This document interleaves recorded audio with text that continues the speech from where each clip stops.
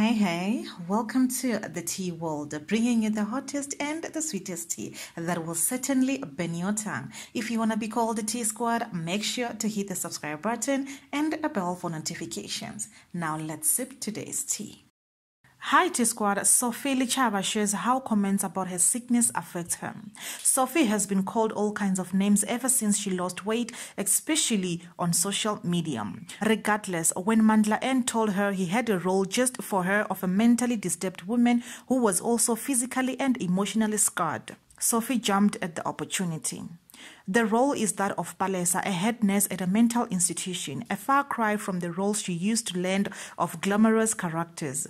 Because the role requires no makeup, something Sophie was not comfortable with, she told Drum that.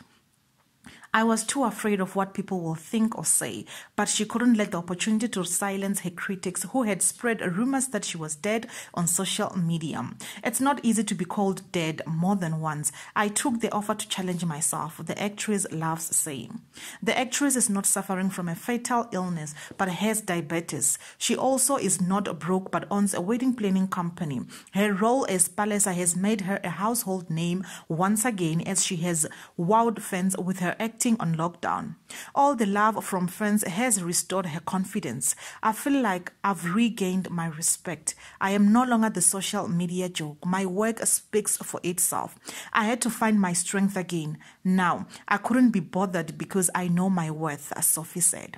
Sophie relates to Palesa's struggle with illness, being shamed by people for illness and loneliness, and that the role is helping her heal from her own personal scars. When the episode aired, Sophie watched it alone in her room because she didn't want any interruptions. I was home alone without having to worry about who is watching with me and what people think.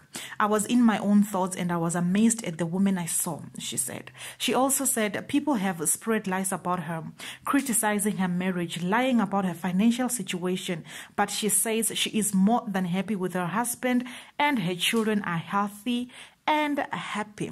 Tea Squad, I am happy for Sophie Lichaba. What do you say? Do leave your comments down below. I love you so much. Bye.